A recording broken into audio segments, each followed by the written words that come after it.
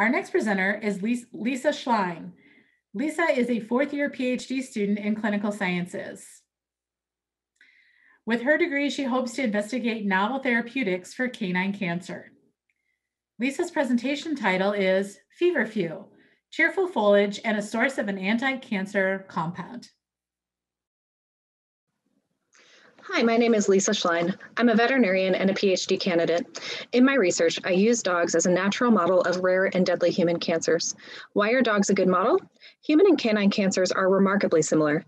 In both species, cancers of the same type look identical under the microscope, often have similar genetic mutations, and behave similarly in the body.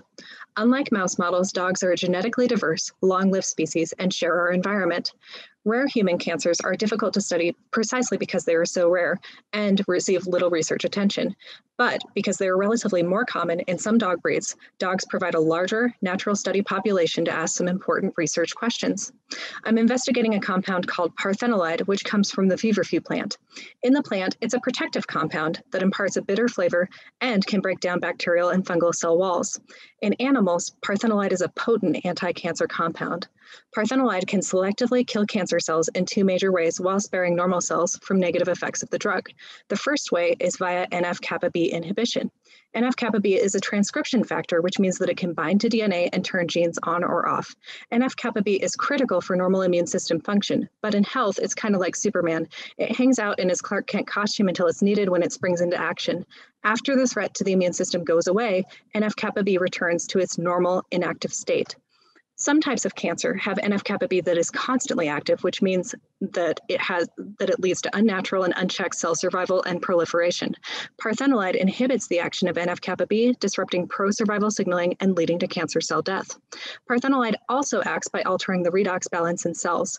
Reactive oxygen species are typically kept at low levels in normal cells, and accumulation can lead to cell death.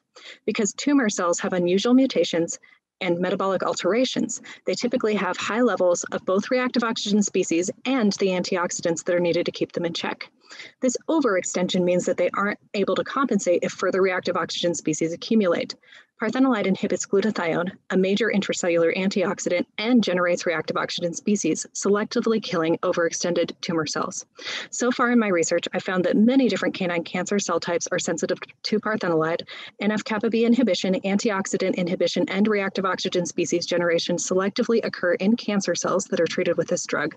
And our conclusions right now appear to be generalizable to primary cells, which are cells taken directly from patients in our oncology clinic.